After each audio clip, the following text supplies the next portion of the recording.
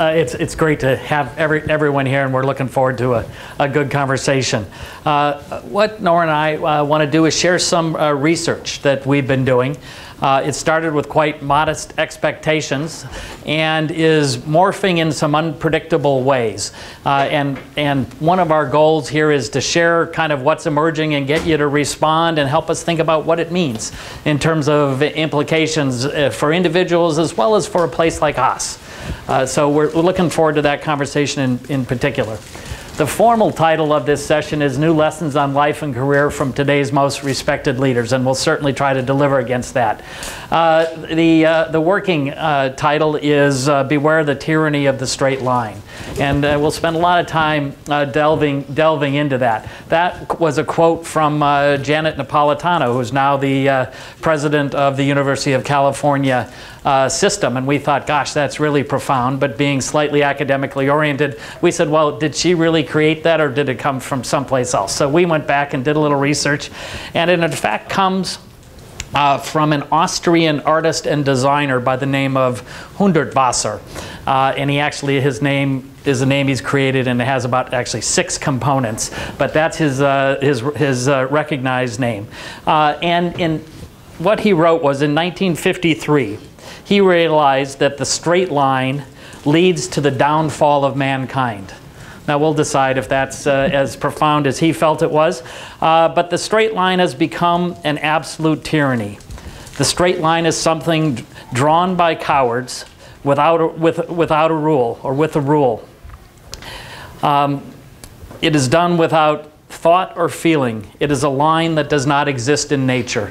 So whether we'll pass the test of his ultimate quote, which is the straight line is the foundation that will doom our entire civilization, I'm not sure we'll rise to that test, but that's the roots from which we come with our conversation. So we've been fully introduced, and I won't spend anything more on that. But what we'd ask as we go through this conversation, we'd like you to think about 3 questions. You know, are these findings valuable, believable, and/or valuable to wherever you are in your career? We'd like to talk and get your thoughts on what are the challenges on acting on these insights. And then lastly, what should a place like Haas do to help students incorporate this kind of mindset into their career? Okay, and we want to start with asking you to think about the most interesting leaders you have met and what makes them interesting. Just take a moment. Think about the most interesting leaders you've met. What were their backgrounds? Did their experiences contribute to their being interesting? So we'd like to hear from some of you. We want to bring leadership into the room. Leadership in a very real way. People you know. People who have done something that you admire. Please. I worked with a guy named Don Swanson, and you've never heard of him. But he was a really effective sales manager in this particular town. And the best part in that, as a sales guy, he was just Now's the time. And his strength as a leader was developing each of us. Okay. And I think that was he came to mind when you asked the question. Okay, great example. So somebody really who was tuned in to the people he was selling things to and the people he was working with. Any idea about his background or how he got to be that way? Like me, he was an engineer. Okay. I went into marketing, he went into sales. I was working with him in the marketing. Okay. Okay. It was having those skills but being about people. Having the skills but being about people. Okay, good. In the back. I was one time at the Aerospace Museum at the Smithsonian. I was invited by the only Saudi astronaut to orbit the Earth to go to an astronaut party. And in that astronaut party, there were 200 astronauts from around the world, including the Gregorian from Russia. And he had 20 of his associates there. They're all sitting around. This was after dinner. We're drinking. Okay. They were drinking. They were watching the film. And these guys are all laughing at different. They were showing the space shots to the moon and coming back, and they were joking about the different people they knew from different countries who were on these different expeditions, and they knew who was getting nervous and who was throwing up and who could hold their natural excrement movements, at certain times. And so they were joking around. But this one head guy, you could tell, had extreme strength and peace. And how could you tell that? You could tell that, I could tell that because I could feel it coming through him. Okay. Okay, thank you. Another one. Yes. Well, one of my managers was a vice president in a market research firm, and he had a project management background, so he was very analytical, like a PMI certification, whatever. But what he did really well was he had a very high sense of EQ, emotional intelligence, and social intelligence.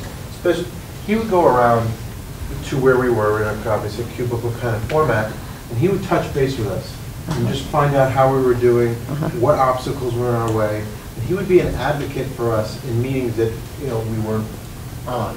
He was part of the leadership team. And he represented us well. We felt he had our back. And I'm not sure if it was an exact background. I don't know if the PMI part came in, because that's the analytical, but he had a very high social intelligence. I think it was partially he had been a consultant, so he was used to kind of probing, and he was also teaching a PMI course at NYU at the time, which was back east. So I think maybe that led itself to just being a little bit knowing how to touch base with different people. But I just think it was, he built it up, right? He just had this innate high SQ, EQ. Okay. Quoted. Okay. So it may have been in his DNA, but he certainly built it up in these other experiences, you think? But he did a really great job of bringing us together as a group and touching base with us individually so that we felt connected. Okay. Okay, so he really built the team. Yes, one more. I worked for a guy named Gary Loveman more than 10 years ago. He was a business school professor turned casino executive. Of course he was, right? He's living the life. For a long time. The underlying premise of him leaving is while teaching, and a lot of his work was based on how to use data to measure consumer loyalty and then affect change. Well, the president of the company that he was consulting for a couple of years after listening to this guy who exuded professor, I wasn't in the room, this is how I imagine it goes. At some point he said, shut up. Either come over and work full-time for us or stop giving me the same speech. Okay. Okay. And the guy quit academia, joined first as COO and then CEO, and he changed an industry. Wow, that's impressive. Any idea what led him to do that? It's a big jump. His, that sounds a bit cool. His dispassionate sense of a business as a bunch of moving parts and data, independent of people, allowed him to make really what felt like emotionally really difficult decisions. We're going to move this here, move this here, and change this and blow up this. Even if the industry has been 50 years old, it didn't matter because he had a hypothesis that he was going to test. Right. Right. So he could see something, even as a business school professor, that he was then able to really apply, given his view of the world. Okay.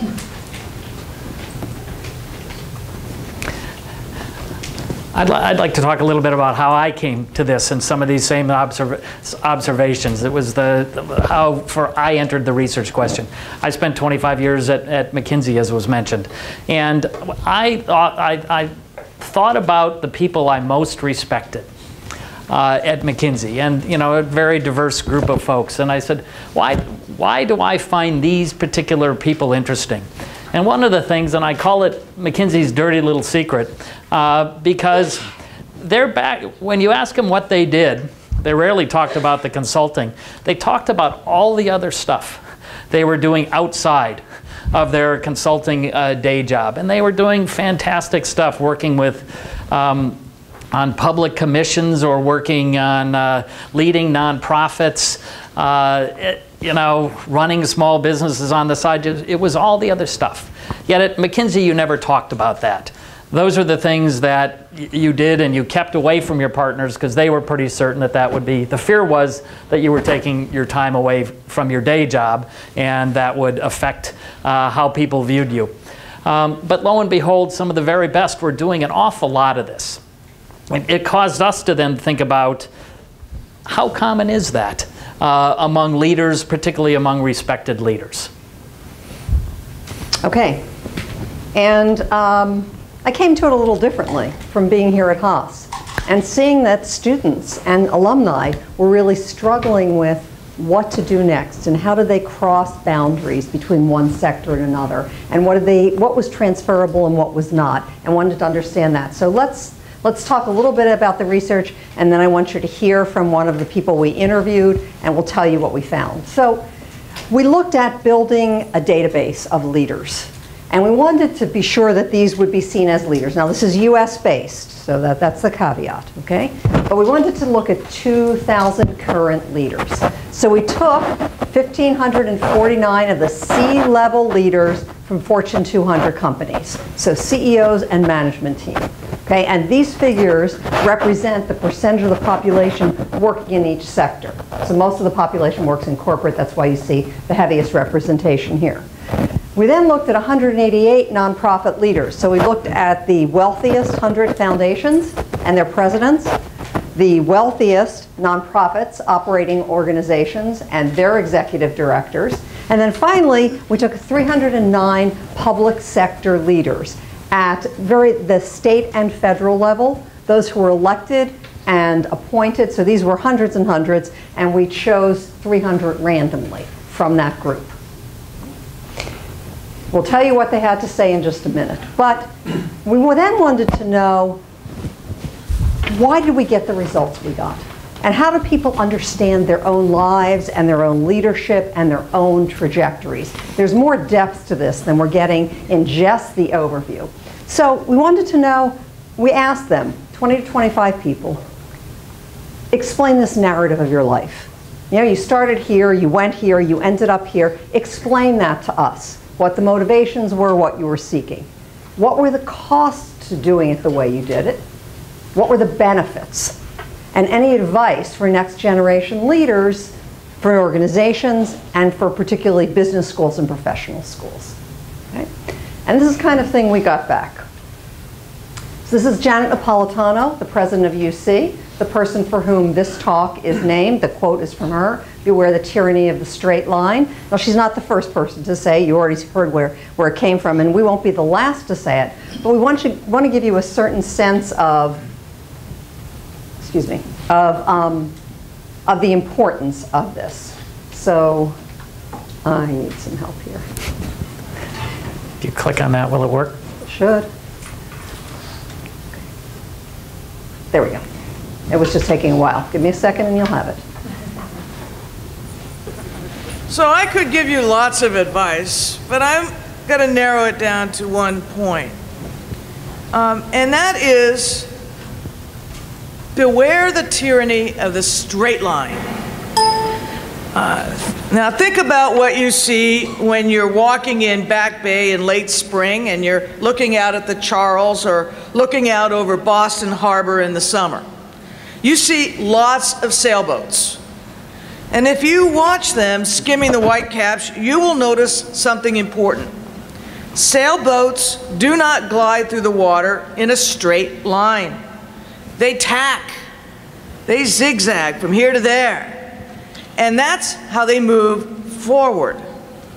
So in 2064, when you're wearing a golden robe and you return to Northeastern for your 50th reunion, my hope for you is that you will look back at the decades that have passed and see the twists and the turns, the tacking, that are the hallmark of a well-lived life.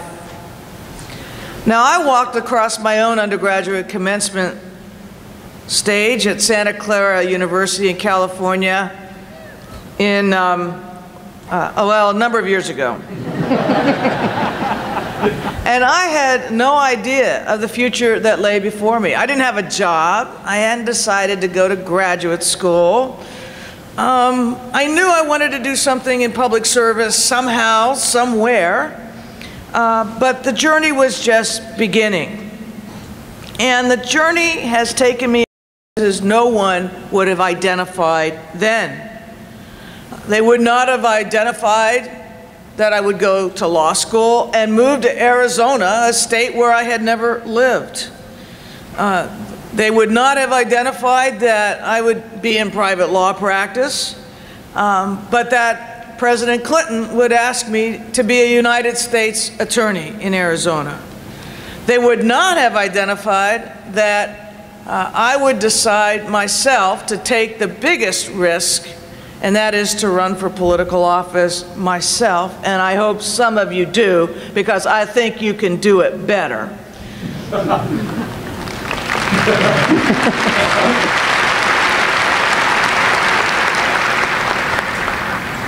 From Attorney General to Governor, 2 terms, well, 1.5, and then service in President Obama's cabinet.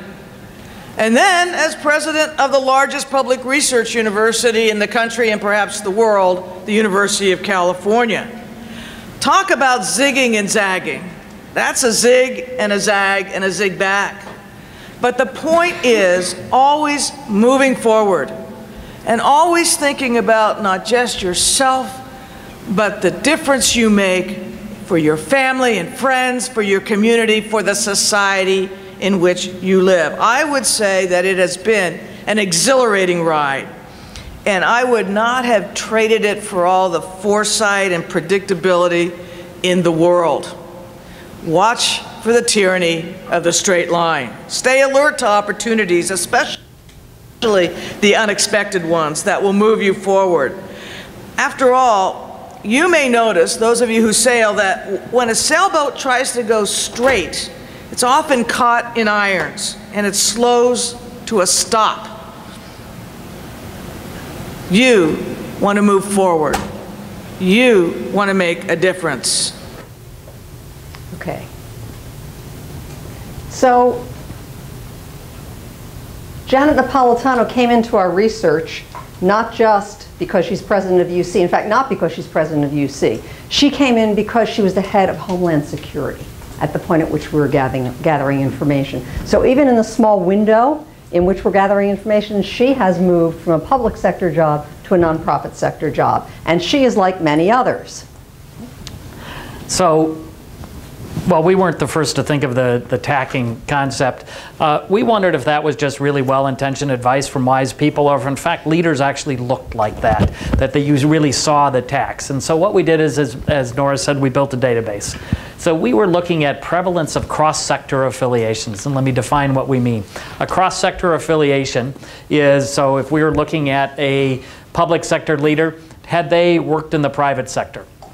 A corporate leader or a private sector leader, we'd ask, do they serve on a nonprofit board, a public commission? Were they ever a nonprofit leader, et cetera? So any one of those experiences we would describe as a cross-sector affiliation. And here's what we found. So just looking at corporate leaders, 58% of them were just, quote, corporate leaders. We were not able to find any explicit cross-sector affiliations. The other 42%, though, about 30% had one or more nonprofit affiliations, 5% had public, and 8% had both public and private affiliations. So this is just off of our publicly available data. What we did learn as we talked to folks that we were always low. They always had affiliations that we were not able to find from our search of the public record. So I believe all these numbers are low, and I can't tell you by how much. We looked at those leaders of nonprofit organizations. 38% of them had always been nonprofit affiliated. 24% mostly came from the private sector, 17% from the public, and 21% had worked in both the public and private sector prior to becoming the leader of a large nonprofit organization in the US.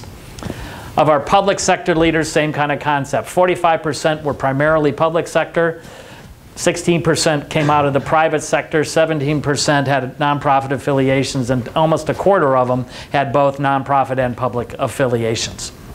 So that seemed to us to be indicative of an awful lot of leaders having these rich set of multi-sector experiences.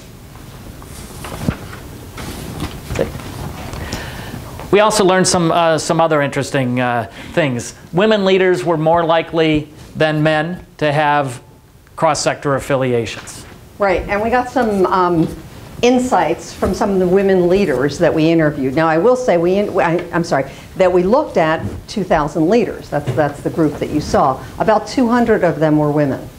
Okay, so think about top leadership in this country, it's about 10%, right? But this is what they said about why affiliations for women were higher no matter whether they were corporate, nonprofit, and public. They said things like, guys have a more straight career bent, okay? They're just more straight line in how they think about things. Women generally have more connections to nonprofit mission. They need more experience to be credible, and so they go on these little zigs and zags in order to get it.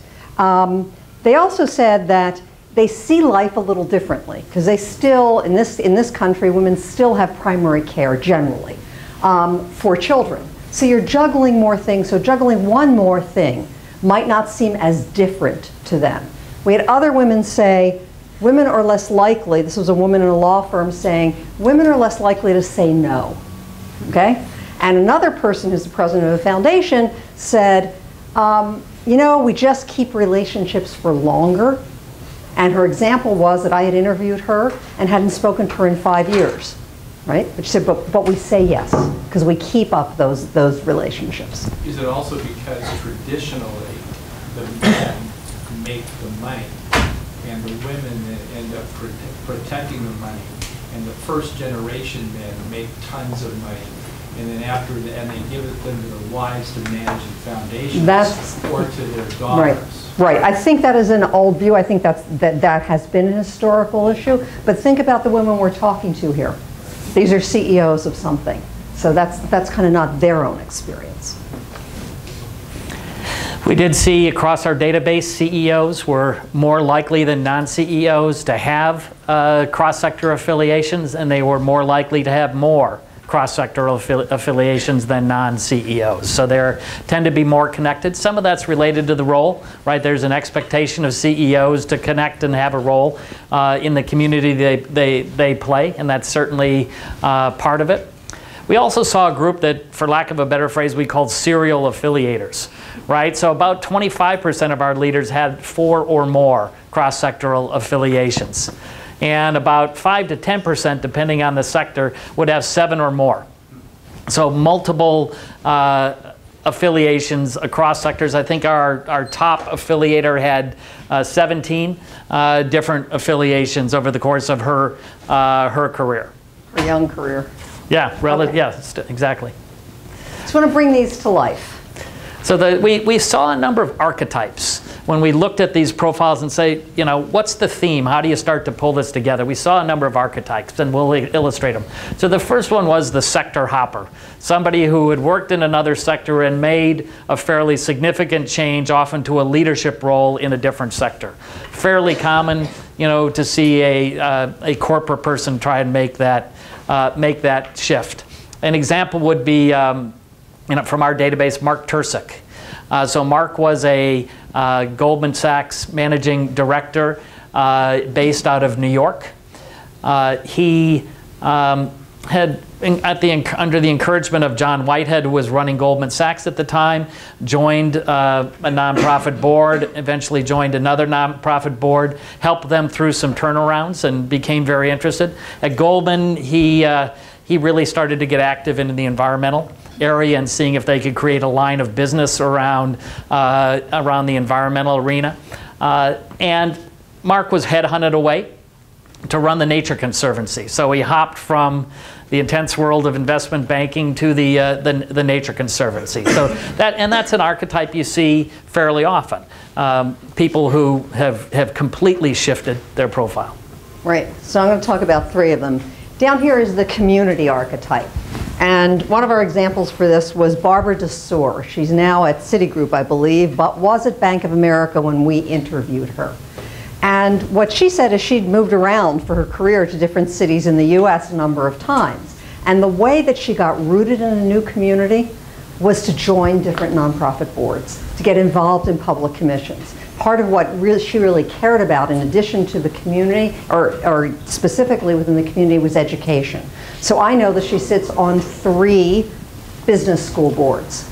You know, she's been involved in lots of educational efforts, but it was all for the purpose of really becoming part of a new community she was living in. Her job wasn't enough. So that's the community leader.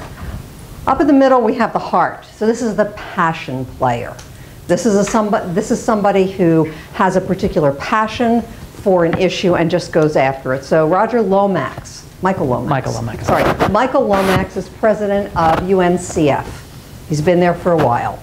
Before he was president of UNCF, which is a nonprofit, right, he worked in Georgia, which is his home state, and was an elected official. He's an African-American man. He was an elected official in an all-white district where he ran for public office. Okay. Michael is all about civil rights and getting people to move forward. No matter what he's done, no matter what board he sits on, no matter what his primary job, that's what he's advocating for. That's what he feels most strongly about. Down here, the expert advice. We had a number of these, but one of my favorites is Lisa Caputo, who is at Citigroup? Travelers, thank you. Okay, so Lisa started her career early on in the White House and on Capitol Hill. Her area of expertise was communications. And she was seen as very, very valuable because she understood the workings of regulators and others when she crossed over into a corporate job and became director of marketing. Okay, so she took those skills, that expertise, and moved it over from sector to sector. And finally? The 5th archetype was the late bloomer. An example of that is Randy Pond. So Randy's currently the COO, phasing out at Cisco after many successful years at Cisco. As Randy has built up quite a diverse set of affiliations, but we asked him how did this come about? And Randy said, well, I was sitting there fat, dumb, and happy at Cisco, doing just fine, working very hard. I was driving a lot of the M&A program that Cisco was extremely involved in for a number of years. And he said, somebody asked me to serve on a nonprofit board. And I checked with my boss, and he said, sure, go ahead, and we'll try and be helpful. Randy got into it. He really saw, he felt great about the opportunity to learn about the community. He now runs, among other things, he ran all of their community engagement in the whole South Bay to help them think about how, as a corporation, they can be much more involved. It's dramatically affected, if you talk to Randy, how he thinks about his career now going forward, what he's going to do with all the money he's accumulated over time.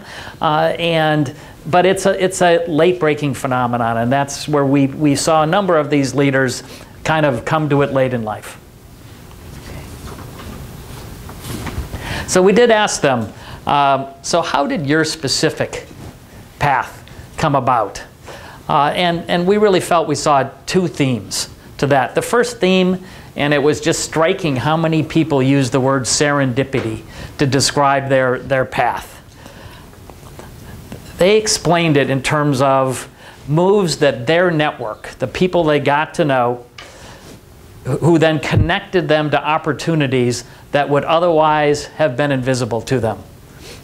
So it was network-driven opportunity creation, and then an openness of mind on their part to think about making the switch.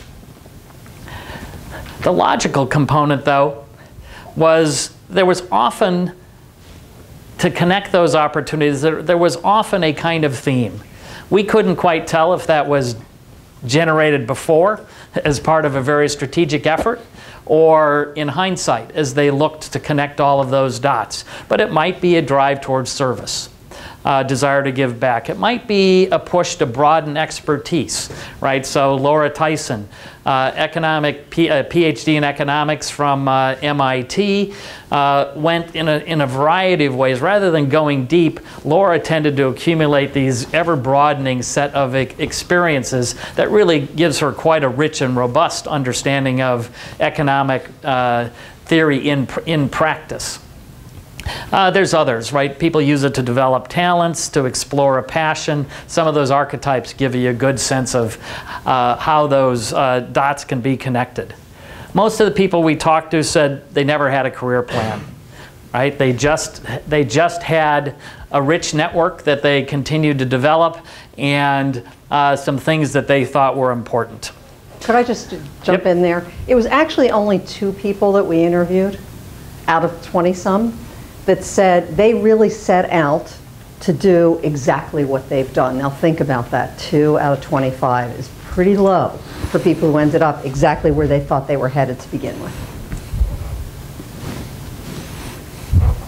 So most of these folks that we interviewed and looked at had careers characterized, we would say, by unusual, unpredictable tasks that built on each other in some way to create a new set of opportunities.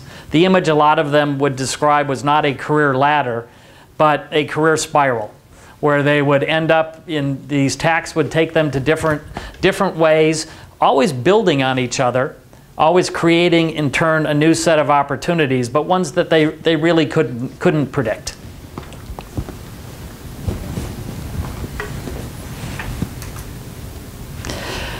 So we next asked them about the costs and the benefits of all of these cross-sectoral affiliations. And at a high level, they all said, look, the benefits dramatically exceeded the costs. And we'll talk about both of those. Randy said, look, I became a more mature and skilled executive. It was more of an incremental change. He would describe it in his case. Others, Roger Ferguson, who's the CEO of TIAA-CREF, just comes out and says, these have been transformational for me. I got opportunities I never otherwise would have had by virtue of some of these tasks and the people I met along the way and the skills that I built along the way. So when we asked him about costs and benefit, the costs were a pretty predictable set of stuff. It takes time. You know, early in your career to go serve on a nonprofit board or help out on a political campaign or whatever it might be. That's time that they're pulling away from their day job. A number of them were very straightforward. They said, in hindsight, I probably pulled that time away from my family, from other things, right? But for them, it was important. In some cases, it cost them money narrowly for the job that they were doing. They talked about foregone focus.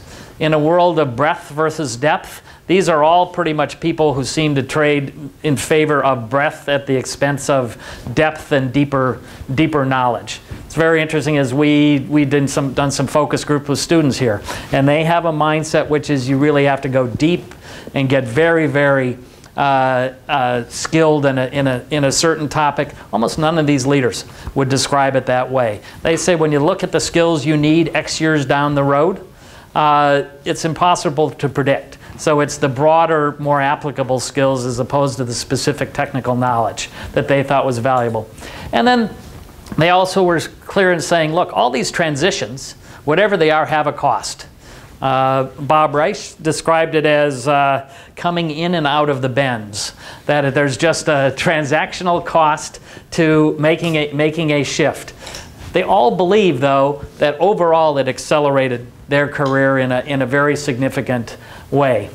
When we asked about benefits, and we'll go into a bit more detail, they saw them in the 3 categories of professional, benefit for them in their career, organizational, benefits for the organization they were leading at the time we talked to them, and personal.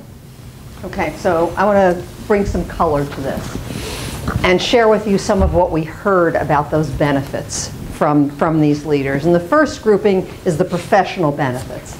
And basically what people said was it accelerated their career. Okay, we had 2 people explicitly say they would not be in the position they are in right now had they not had this multi-sectoral background. That the search committee in some way was looking for this background to hire the next CEO. But the other main areas, you see a number of them, we want to focus on two. One is networks.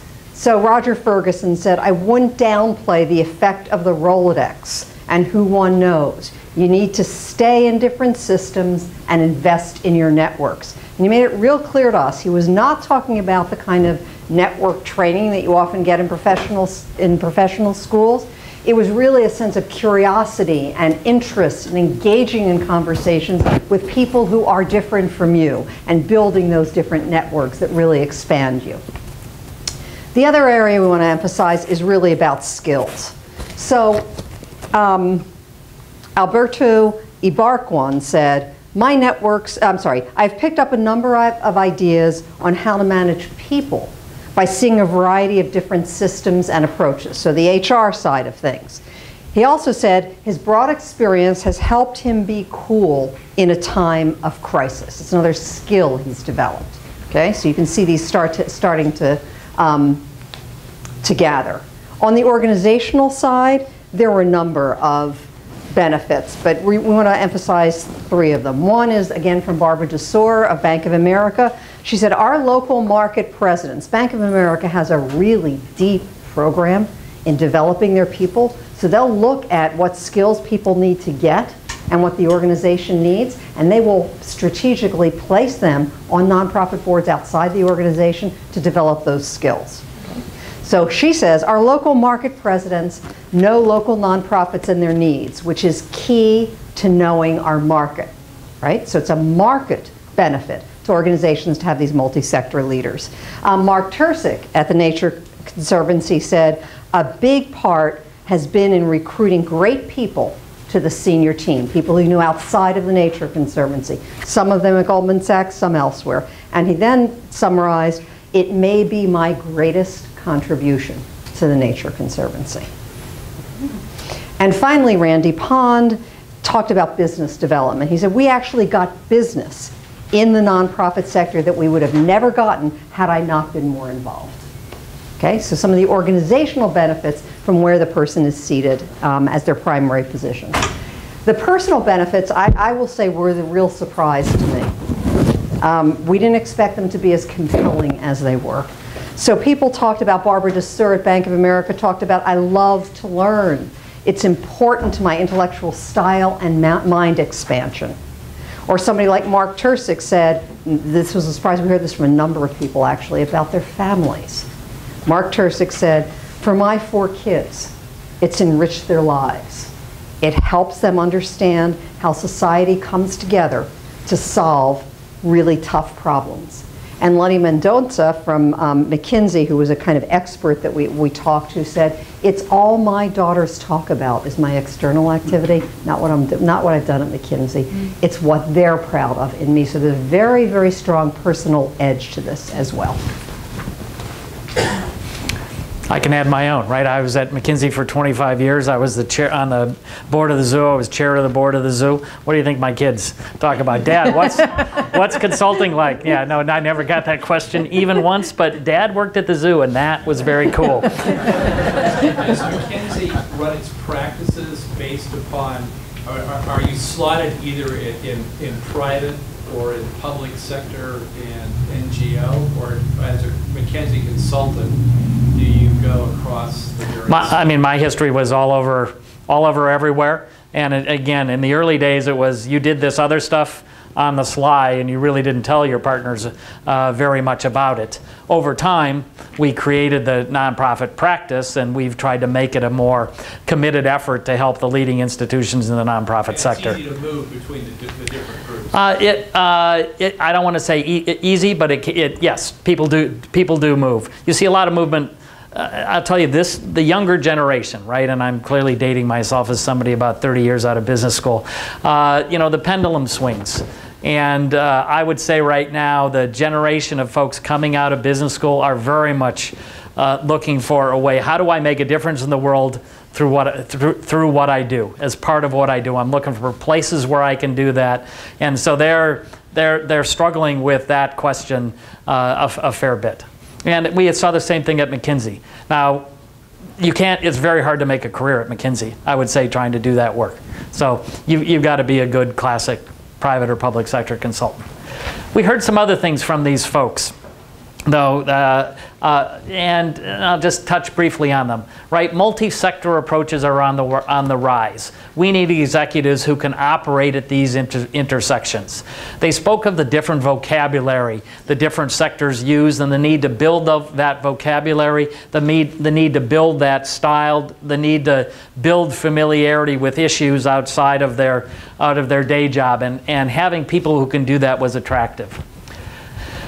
A number of companies really saw this as a form of professional development. Not only companies, organizations see this as a form of professional development, and they actively encourage and support their leaders to get involved. Cisco has a very big system that Randy Pond, as I mentioned earlier, really helped put into place. B of A, very explicit effort to place executives in nonprofits. They give them nonprofit board training. They give them resources to support them. So they really do view it as part of professional development. Even on the nonprofit side, at CARE, our current CEO, Helene Gale, we saw serving on a for-profit board as a great chance to do professional development at the CEO level. We asked almost everybody, does it affect who you hire? Right now that you've got this experience, does it affect who you hire? And we, for the most part, got an answer that said, I don't explicitly look for multi-sector experience. I do like to see breadth. I do like to see well-rounded people who've challenged themselves in other environments. Those are the ones who are more interesting, and if they're more interesting, we have a better conversation, and I'm more likely to hire them. So sometimes they're doing it just because of the characteristics of the people. The people themselves become more interesting. Every once in a while, it's again for the skills that they've developed. And then lastly, we talked to a number of headhunters and said, do you see much of this right now? And they really spoke to more and more executives looking for a way to move from success to significance. How do I do more than just make money? In fact, when Rich Lyons, who's our dean now, was at Goldman Sachs, he was the chief learning officer. And his job was to work with the owner partners, the top 1% of partners at Goldman Sachs. And he said that was the most frequent request he got in terms of their professional development. Help me know how I can do something that's really, really meaningful. I want to have some legacy in the world, not just that I came to Goldman Sachs or I made money or I did this. Question? Yep. Really quick about the third point over here. What have you guys heard from leaders about the skills that people are getting by participating in those nonprofits or public? Do you hear that they are better in negotiation skills, working with a variety of people? What is the? Yeah. I understand the importance of doing that. Right. But I really want to know what are the hardcore skills that they're getting. Yeah. So the skills vary by background, but go ahead. Right, but a couple of just occur to me immediately, which is the necessity of working with very different kinds of stakeholders. You know, you have an exposure, whether you're nonprofit or public, that you just don't have if you're within a larger corporation. So that is one. Second one, just a little bit. Well, an illustration of that, Paul Odolini, who was CEO of Intel, when we talked, he goes, I did not appreciate until I got this role how much time I have to spend in Washington, D.C. working with public sector leaders because of the influence they can have on the value of my company, right? And he said, it takes you time to learn the vocabulary, learn about the issues they care about, the way they approach these issues. So people, people spoke to hard skills, but people spoke to things like style and perspective as much as anything. This ability to understand where different people are coming from in whatever role they're playing and use that to drive their performance and the performance of their organization. I would think people at the Clinton Initiative would probably get this part, and that is that what also has been happening, and you may not be picking this up in the data. Okay? I don't think Nora, for example, would know this, but she would know this from her background before she was even an MBA student here, that there's increasing global integration because of technology platforms. Right. And because of the way we have also developed our management sciences to make for a lot of integration across multinationals privately and across sectors. Right. And so there's going to be lots and lots of common skills That's that will right. go across those areas. But yes, the stakeholders are different. Right. The other one that I had forgotten for a moment was doing more with less. Okay? Working with limited resources and getting it done anyway. So that kind of grit.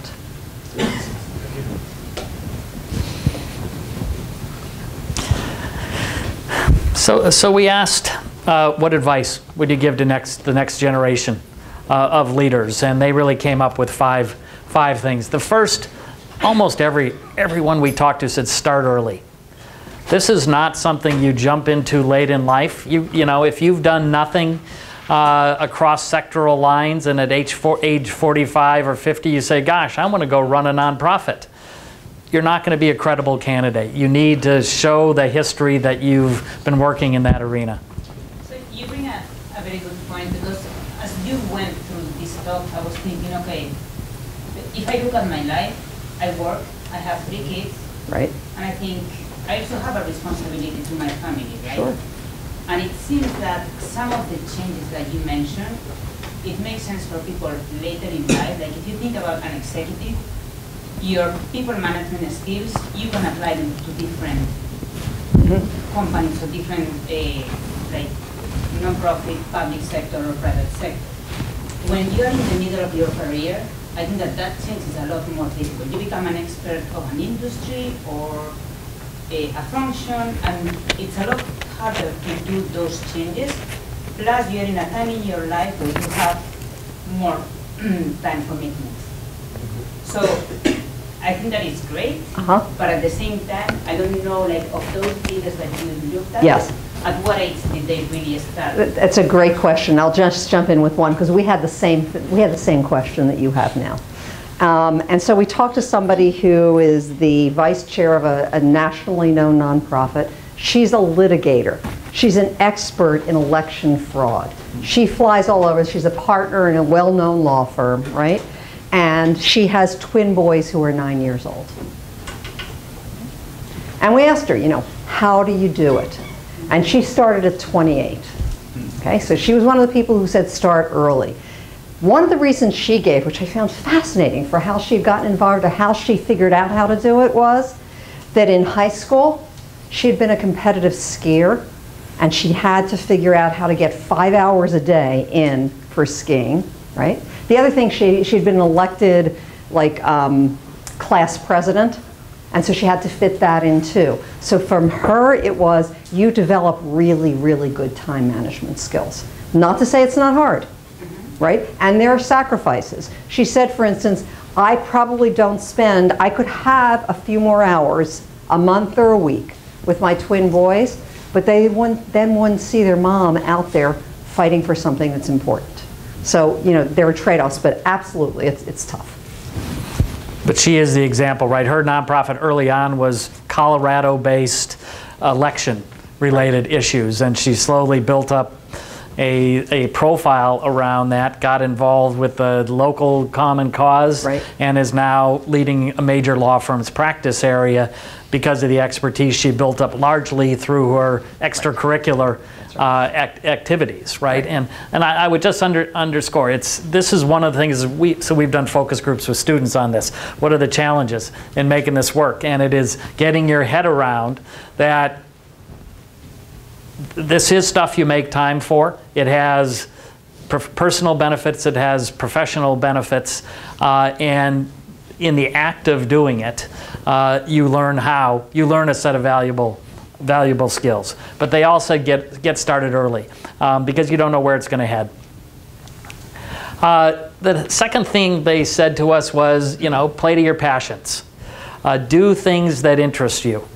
This is nights and weekends type stuff, so you want to make sure you're doing something you care about. They also said the key to success here is be fully engaged in what you do, whatever role, whether you're helping on an election, whether you're on a nonprofit board. you know, the people who nonprofit board directorships are missing the point. They would argue it's important to be really and deeply engaged in some of these things, even though it's not your day job. They spoke of the need, and you've heard us talk about it, to really think about your network. That your network needs to connect you to different ecosystems, different kinds of people, and that you need to invest in and nurture that network. They talk by way of contrast about people who go very deep in an area. Their networks tend to be of people very much like themselves. The phrase in academia is the echo chamber, right? It's where you're going to say something, most of the people you talk to are going to agree. These folks say, look, I benefit most from people who bring different perspectives. And they invest in those. Again, Roger Ferguson said, I don't do cocktail parties. I'm terrible at that kind of stuff. That's not how I do this. But I like to be, I'm very good at his kind of knowledge of financial institutions. That brings me into new arenas, and that's how I expand my network. And we talk about content. And knowing Roger, he's not somebody you'd love to be at a cocktail party with him, but you got to talk about a problem. They all talked about getting out of your comfort zone, particularly early on in your career. So if this is your comfort zone, this is where the magic happens. If you want to grow personally, it's putting yourself in those positions where you are not necessarily comfortable. You can, and they said, only when you do that do you truly grow and develop. And then lastly, they spoke to the need to having an open mind. It was very striking as we talked to these folks, and we talked about some of these career moves they made. And you know, the rational you can sit there and say, boy, that was a risky move. Why'd you do that? And these folks seem to be characterized by an unusual amount of openness to the unusual opportunity. They tended to not see, when they looked at these opportunities, they tended to see the opportunity for growth as opposed to the costs and the risks. And this group looking backwards said, and that was for the most part right. That was in fact how they benefited. So 5 bits of advice to the rest of us, I guess I would say, in terms of how to think about this. Okay, so I'm going to skip this next slide and just go to reflection. So you're hearing this. We're sharing what we heard, what we saw from 2,000 leaders, what we heard in depth from about 25. How does it strike you? What do you think? Yeah. So it's interesting because two questions together. So I'm kind of one of those candidates where I have a breadth of experience, but not the depth. Okay. And at the time, I was methodically adding on foundation pieces. But the reality is, talking about kind of reality, that I've used graduate school a couple times to differentiate getting an MBA or a psych degree. Okay. Or OD, change management. Right. But here's what I was finding, and what they didn't tell me, even though I was going to my practice, is you come out with a solid education background from here, like a good institution. But I was still even trying to, with the search firms, getting into, they want the second baseman, they don't want the utility infielder. And I found I was able to get out of the niche through grad school. That was my intent. And so this is for like the woman behind me said, it seems it's valuable maybe at the executive level, but I'm wondering for those of us who have been through programs to try to differentiate, who are stuck with a few years of good experience, those transformational skills, I'm finding a lot of resistance, and I don't mind trying to like sell myself and what those skill set are, but I'm not finding, they're picking the software engineer, the linear path, I find. I'm running against people who are, it's easy enough to pick the linear path than to take the gamble on somebody who actually might be a real benefit to the organization because of their breadth, but they're not seeing it. I'm just wondering. Yeah. So I don't know because I don't know how, with that new career profile, I'm getting stuck in. Right. It's not your experience to date. Yeah. It's not your experience so far. Let me hold that and get other people to weigh in. Yes. this feels analogous to me to, I don't know, 20 years ago, high school students were starting to get told that great grades were not enough. That a list of extracurricular things were required, or schools were increasingly competitive. Finite number of seats at great universities, but huge population of students coming out, so you better play an instrument and be in this program and have class president, whatever, in order to compete with students of equivalent. And this sounds like it's just the same thread. Now it's just moved X number of years later. That coming out of school, that having great grades and maybe a focus in a particular area is not enough. That instead, that extracurriculars are going to be required even for someone moving into their late 20s, 30s, 40s, etc. Right. So more of a burden. Yes. Hold on. Yes. Personally having somewhat of a violent reaction in that most of your examples are fairly linear. I mean, from governor to head of Homeland Security to head of universities, not that crooked. I'm wondering if you have anyone who was a school teacher and then worked on a farm and then played baseball and then ran the Nature Conservatory. I mean, that's a curved line. Most of your lines are pretty straight, actually. I mean, so if you run a for-profit and run a non-profit, granted, there's different customers, there's some differences, but there's something else missing. Just hold on. They didn't look that curve to me. I'd make a comment from a conservative industry. I think these are fairly ragged lines. I work in an engineering firm where literally it's you go from a junior design role to a senior design role to a project management engineering role, where that is linear. You're taking one project, you'd be on it for 18 months, you go on to the next one, which is a cookie cutter, which was 20% bigger. So I see, it's a bit of a perspective thing. Because I hear your point though, I mean, there are more radical lines, but you know, having worked with people who stayed in the same company for decades in the same town, some of this stuff's pretty good. There's even more linear. Let's get some more voices here. The thing that strikes me is you have to be good at creating serendipity, and that sounds like an oxymoron. Right. But you know, they talk about connect to different ecosystems, get out of your comfort zone. I think that's the thing to capture, and maybe that's the skill inside of this to help people understand. Okay.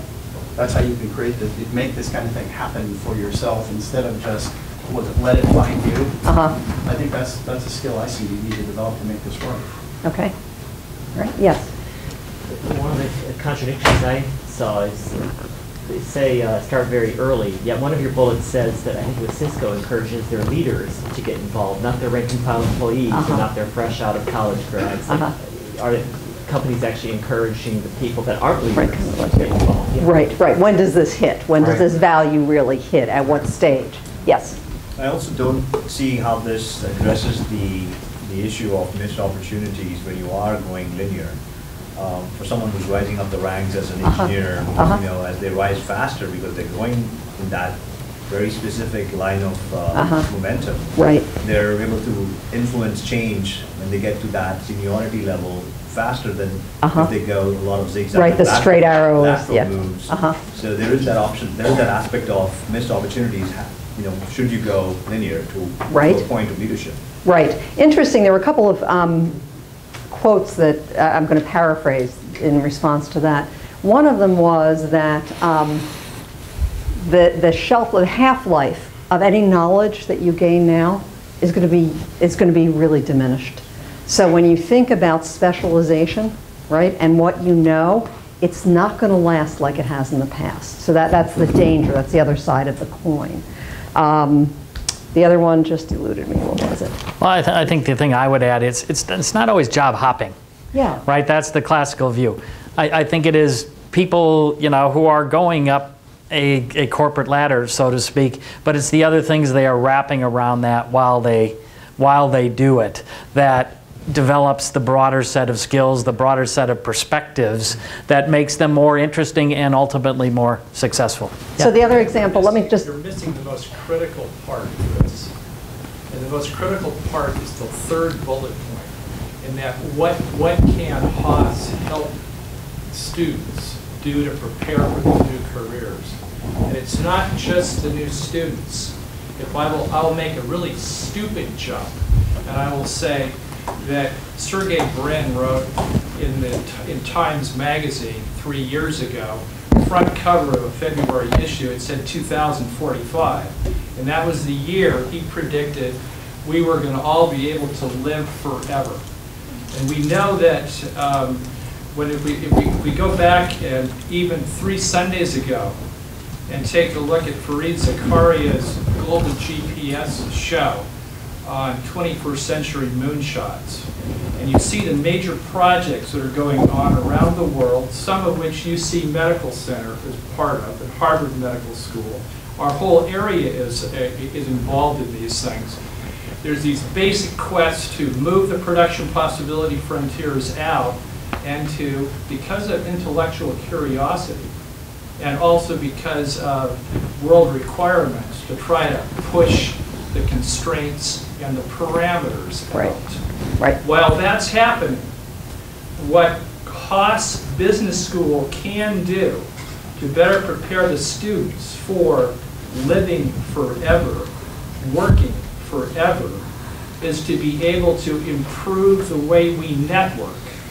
And with that network and using our institutions to be able to enable us to make and to engage more in innovation and to connect, to walk in to events, not as hopeful employees trying to sort things out, but to be able to say, yes, as school teachers, as truck drivers, we understand mission critical things. We want to engage others in our mission critical activities, our entrepreneurial events. We want to know how to match talent, passion with capital. Okay, thank you. Let me go back because I remember the thing that I was thinking of, which was the people talked about the risks of the linear career. I don't think we've hit that very strongly. Like Paul Otellini, who went straight up the career ladder in technology and became CEO of Intel. He talked about when he became CEO, he was dumbfounded. He did not know that 15 to 20% of his job would be dealing with government, and he had no preparation for it. He didn't know where to go, he didn't know the language, none of that. So there's a downside to everything, right? So we said some of the downsides of this kind of multi-sectoral career. It's the time, it's not having the expertise. There's a downside to the linear career that we heard from people as well. But let's move to what should Haas do? Well, I have a question. Sure. On your slides back, you mentioned a lot of people went into nonprofit or something as part of a legacy. They appeared to reach at a certain age. Yet you are saying start early is an essential thing. So I'm not quite sure what you are measuring there. Is it really you need this rep to do well at an early stage, or you just get to a later stage and then decide to broaden out? Right. So there were a couple people in our sample who waited till later to get involved. But the vast majority of people said you need to get involved earlier. And they can cite the examples in their own career of things they did that were, quote, outside the day job, whatever the day job was, that contributed to them gaining experience across sector lines. Whether it was working on a political campaign, joining a nonprofit board, having a stint through a corporation, a well-run company, to learn how companies actually work, supply chain, et cetera. There's just these leaders kind of said, if you don't start early, you don't get into the opportunity flow. You tend to be restricted to the network you have, as opposed to dramatically multiplying that network. And in their experience says it's that network that then creates that unpredictable set of opportunities. Yeah. So one thing that's interesting to me is that these professionals with the interest and the passion to sort of jump into nonprofit and public sector work, and then there's a question of where does the match happen? Yes. What are those organizations doing to sort of show you where they need your skill set? How do you find them? Usually the constraints are on family, time, location. Right. So where's what's going on to actually make this happen? Right. And I think the answer is very little formally. It's coming out of the networks. It's coming out of the people that they actually know who invite them to do something. Otherwise, you're right. Formally, You know, when you leave Haas, for instance, any of you who've graduated recently, did we talk to you about this stuff? Did we set you up for success here? You know, did we even know that it was important and could influence your career? No, but this is what we're hearing. Yes? I was just reflecting that there was nothing in my business school experience that demystified the boardroom. Right. I didn't know what it meant. I just knew that there was some legal responsibility and there was governance and oversight. And that was like it. And I would read about these things in newspapers all the time. Right. And so the first time I was in a boardroom after business school, it was learning on the fly and grabbing mentors and using network.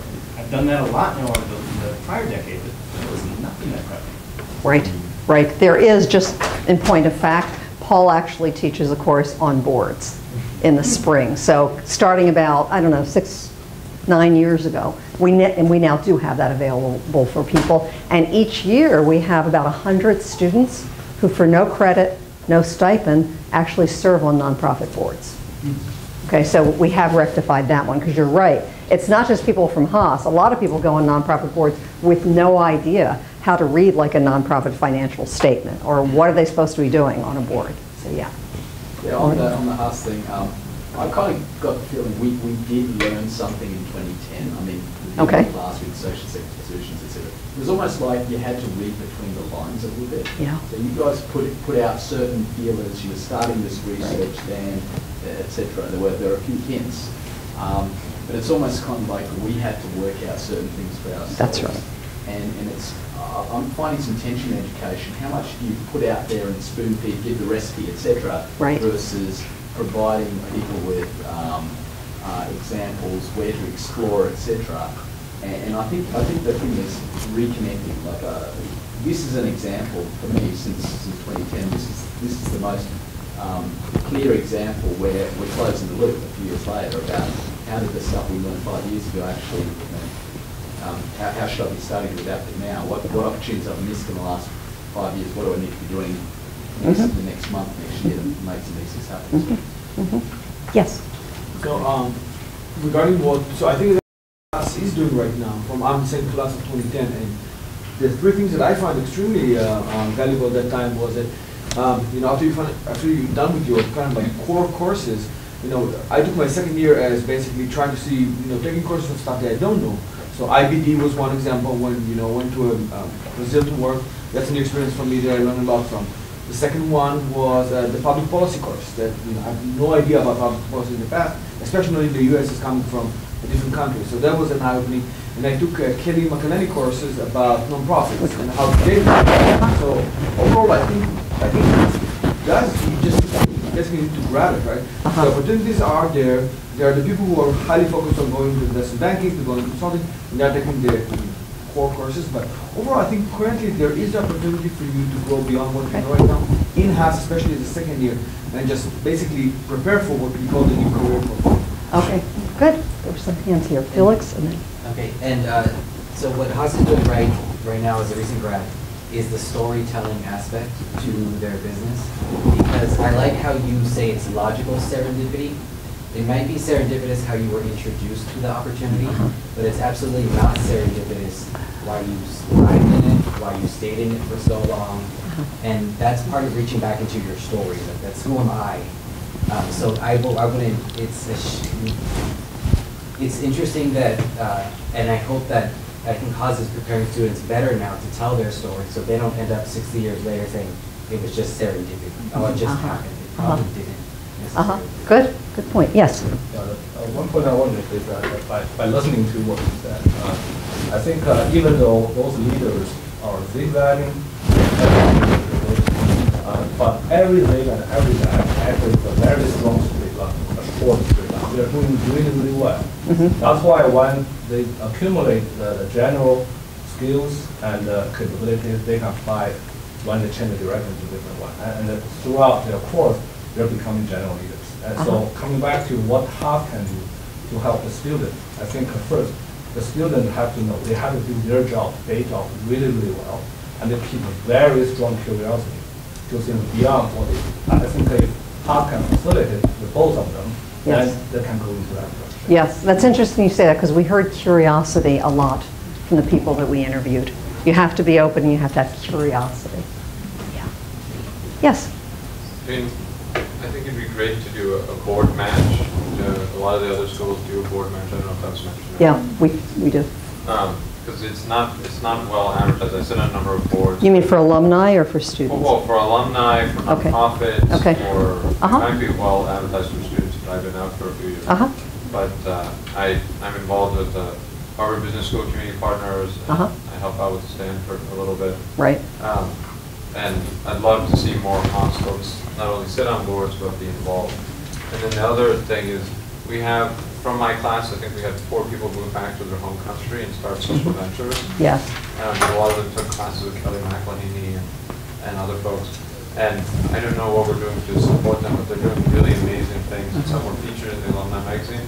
But there's not really a concerted effort to provide resources for them, for these people who are doing amazing things. That's a good point. Because I flew to go meet one of my classmates in India in December to help him raise social venture capital. Because there was not really any constructive effort for some of our alumni back in India. Okay, good point. Good point. One thing for anyone who does live in the San Francisco Bay Area is every spring, I believe, there's something called Board Match. It's put on by the Volunteer Center. And there are hundreds of boards there and people who are interested in serving on boards. And the alumni newsletter, I think, comes out and tells you when it is. And last year we had 60-some Haas alumni there, so there is at least that small opportunity. I want you to know that. Already passed for this year? Yes. Got it. Yeah. Is that for, is it on campus or is it a conference outside campus? It's conference outside campus, generally in San Francisco. And that's across alumni associations, right? Yes.